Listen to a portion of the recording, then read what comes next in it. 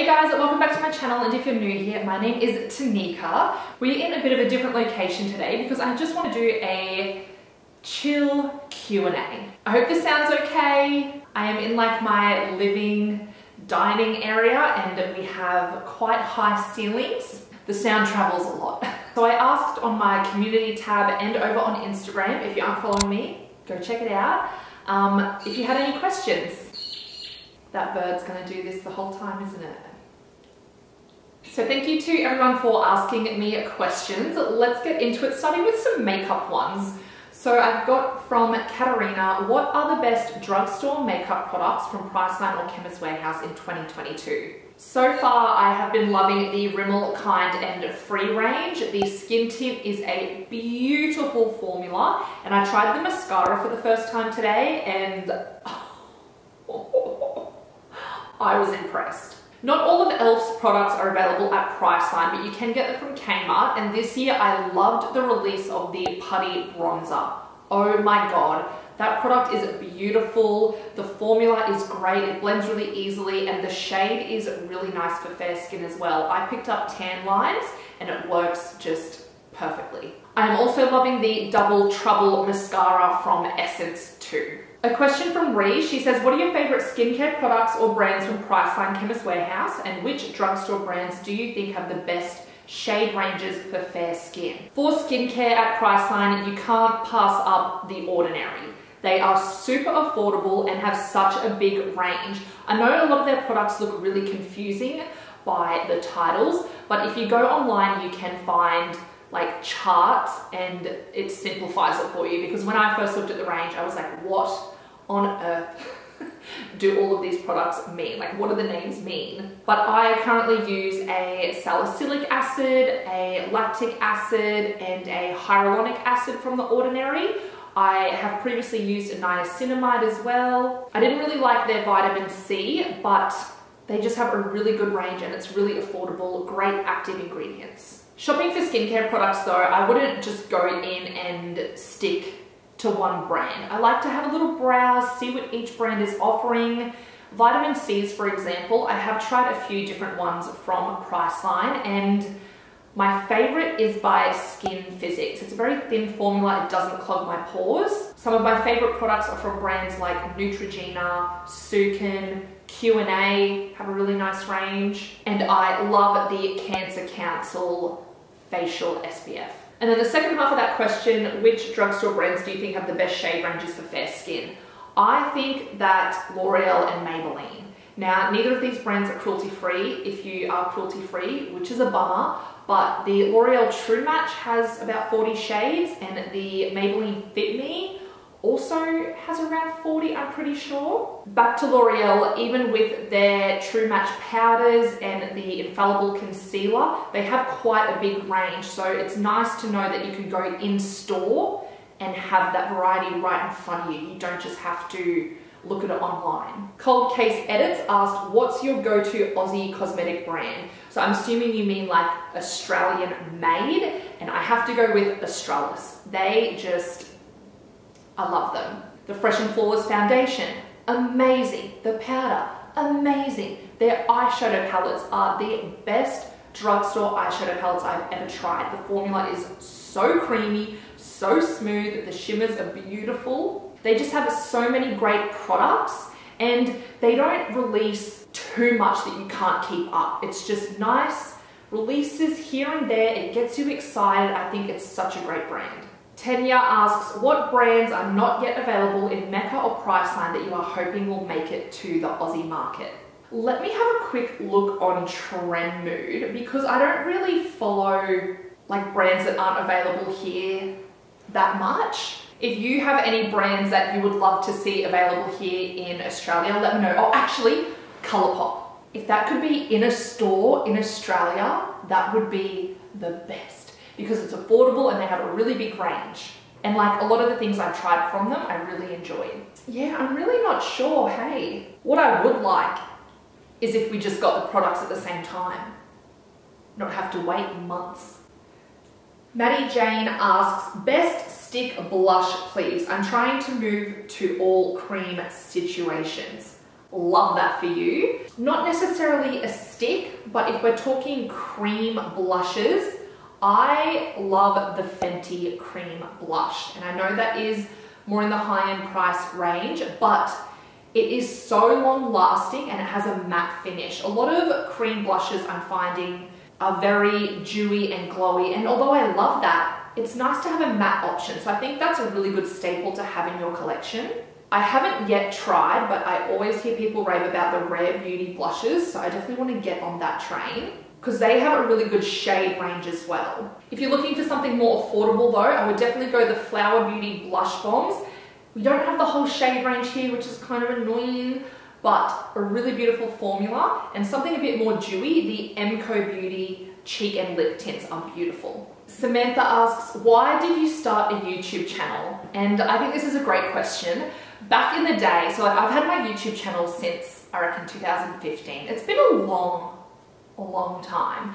But I started because I was starting to get into makeup, and at that time there was only really Taylor Wynn and Anna Elaine that were doing beauty YouTube videos like dedicated for fair skin. So when they would upload a video with new makeup recommendations, it was just like, this is so good, because it was really hard to find products suitable for fair skin. So that kind of inspired me to get into it. I wanted to share the products that I found and that I thought worked. I was really starting to get into the makeup world. In that day, I feel like the beauty community was very different. If you were here then, you would know. But it was just a really fun space. It still is. It's definitely changed, but it's still a fun space. And yeah, back then I just wanted to share what I knew, and I'm kind of just still doing the same thing. Like, I'm not an expert by any means. I just love trying new makeup, love it sharing tips for fair skin, and want people to embrace their fair skin as well, because that's something that throughout my whole life people have said to me, like, oh my god, you're so fair, or why don't you tan, or you know, they just have a comment about my skin, and it's like, what? Like, I can't enjoy my fair skin? And I hate that that's a feeling that so many people are familiar with, and I just want people to feel comfortable in their fair skin because it's beautiful. McClellan Mena says, I'm just starting my YouTube channel. What's some advice you would give yourself if you were starting again? Oh my god, it's a lot of work, so just be prepared for that. I think my advice would be lower my expectations.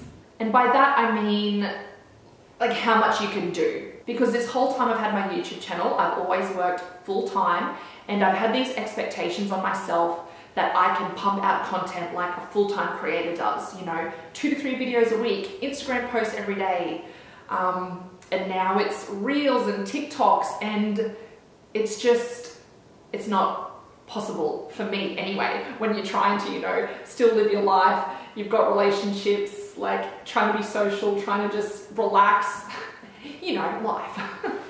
So I would just say start out with low expectations so that you don't disappoint yourself either. You know, 1 video a week, 2 Instagram posts a week. Even like now, I struggle to keep up with that.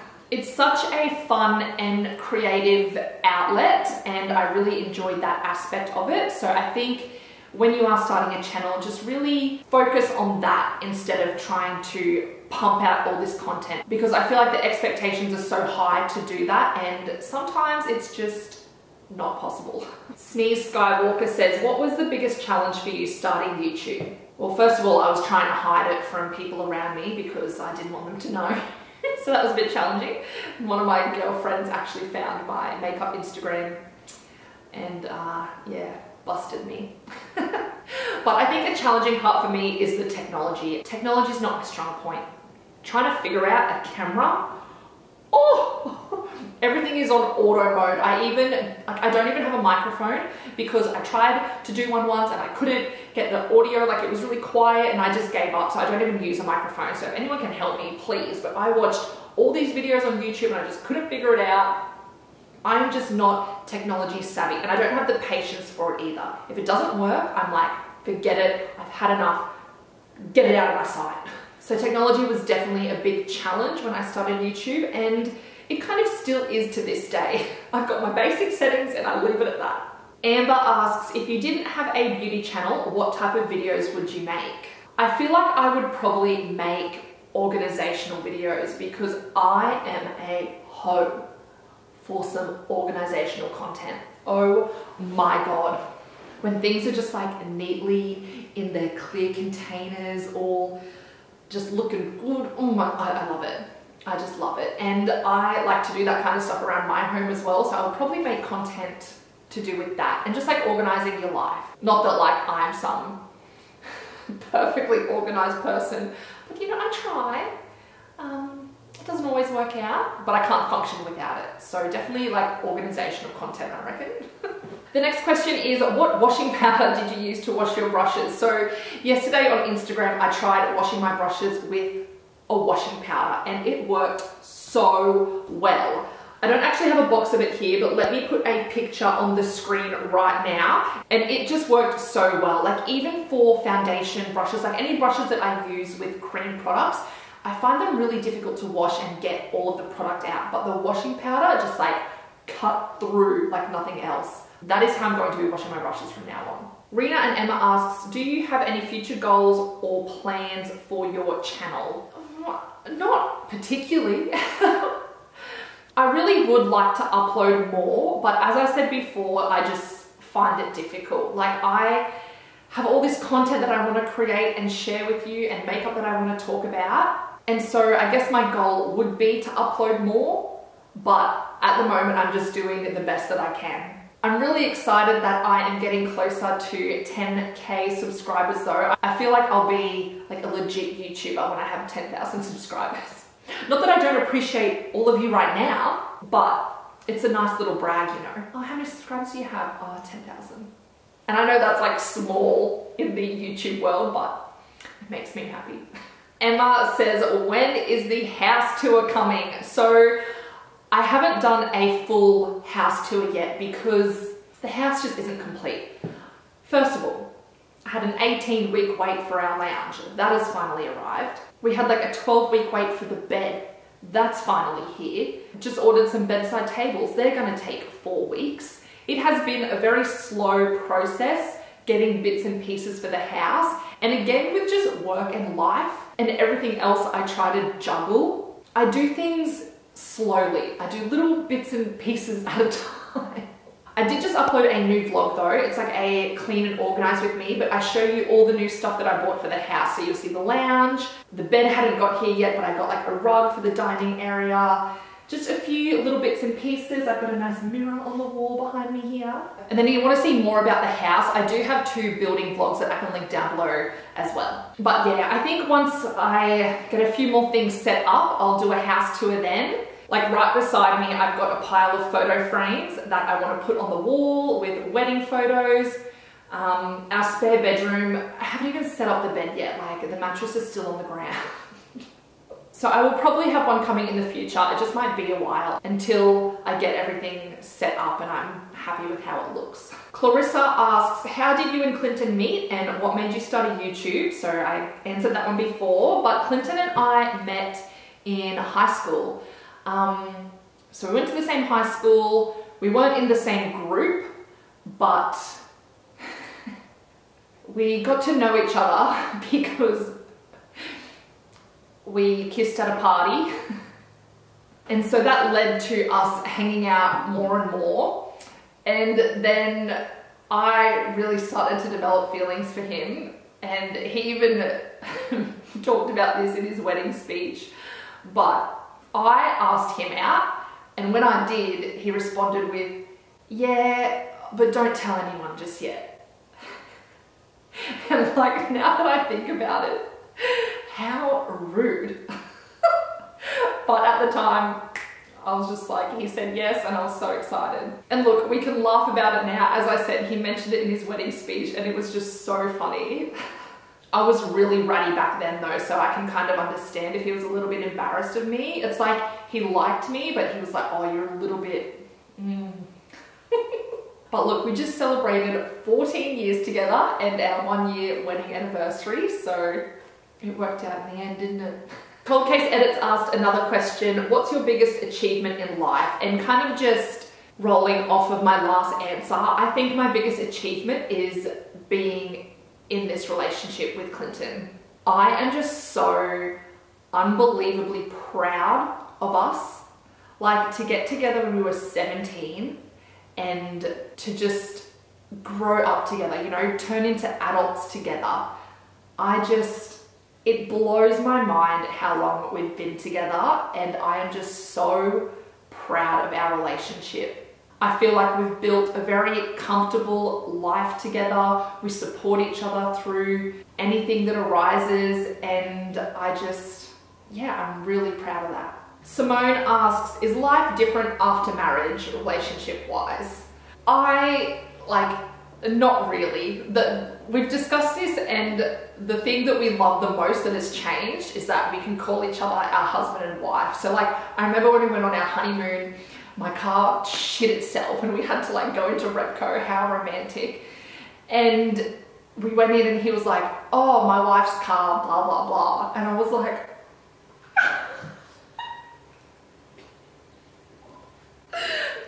that's me. I'm the wife. But yeah, I think we really enjoy calling each other our husband and wife. That's really fun. But like, we've been together for so long. For us, I think it's just the importance of working on your relationship. So, you know, we did that before we were married, but now that we're married, like, it's a high priority to spend quality time together, go on dates, and actually be with each other. Like, just because you're married, it doesn't mean you can just stop working on the relationship. Like, relationships can be hard sometimes, and they do require effort, like any relationship. A friendship, a relationship with a family member, they all require effort, and it's just really important for us, especially now that we are married, to make sure we put in that effort with our relationship. This question made me laugh. It's from Teresa. She said, first of all, how are you? Good, thank you. I'm planning on moving in with my boyfriend. Do you have any tips? What is your least favorite thing about living with your husband? If this is a personal question, I'm truly sorry. I think it's funny. Moving in with your boyfriend. So I think, like, it's a huge learning curve. Just living with someone new, you have to get used to how each other work and just how they live and how they function. Like, it's gonna bring up some challenges. But I just think communication is key. In all aspects, communication is key. I also think it's a really good idea to have a routine or just something in place when it comes to sharing the load of house duties. You know, in society, it does fall on the woman, and I am just not here for that. Like, I see it as, this is our house. We both work full time. It's both our responsibility to look after our home. Like, why should it just fall on one person? So even when we moved into this house, we created a new cleaning routine every week, just like a few jobs that we get done, and then every fortnight, a bit of a deeper clean. And for us, that works really well because I feel like the load is being shared. It's not just falling upon me to take care of everything. And you know, I communicate this with Clinton a lot. And I think when we first moved in together, I kind of took on that womanly role of doing it all. And it got to a point where I was like, no. So I would just say from the beginning, be very open about the load of looking after a house, because living together is so fun. Like, Clinton and I are just the biggest idiots. And our poor neighbors must think we're crazy, but it's just so fun living together, and it's a really good time. Like, you really get to know each other on a deeper level, I feel. So I'm really excited for you. And then the least favorite thing about living with your husband. Okay, this. How come every time, right, the bathroom gets cleaned, he has to shave that night? Like, you couldn't have shaved last night. You have to shave every time the bathroom gets cleaned. Hair everywhere. It's not just on the basin. It ends up on the floor. It just ends up everywhere. That is probably the most annoying thing. Just little hair, bits everywhere. Drives me insane. And then he's like, I'll clean it up, I'll clean it up. It's not clean. Have you seen that episode of Friends where Monica's like, it needs to be Monica clean, or she says something about being Monica clean. I'm like that. It needs to be Tanika clean, okay? Clean up your hairs. And then the last question I'm going to answer today, and I don't really want it to come across like negatively, but the question is, will there be any babies in the future or soonish?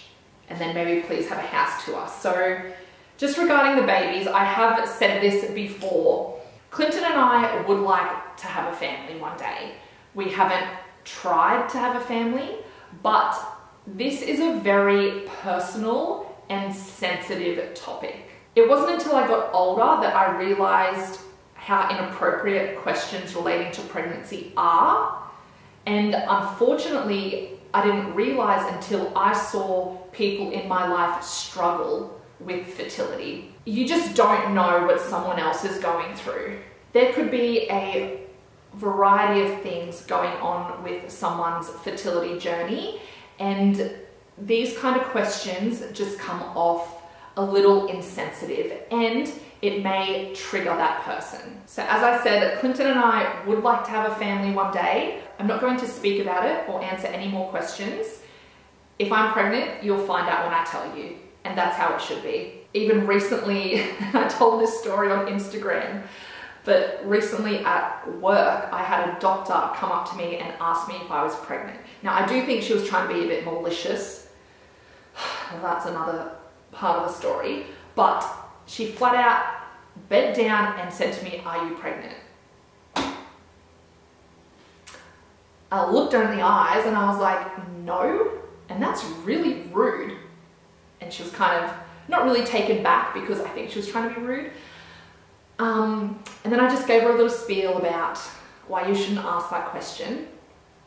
Like, first of all, this woman couldn't even tell me my name, but she wants to ask me that. Like, it's just not an appropriate question because you don't know what that person's been through. And I'm going to leave it at that. But just please remember that, and next time you even think of asking anyone a pregnancy-related question, just don't. All right, well, the sun is going down. I am losing my light. Thank you all so much for your questions. I hope that you enjoyed watching and got to know me a little bit better. I don't know, it was just fun. If you aren't already, come and follow me over on Instagram. And if you want to see any of those house-related videos, I will have them linked in the description box. All right, well, I hope you're all having a fabulous day, and I'll see you in the next one. Bye.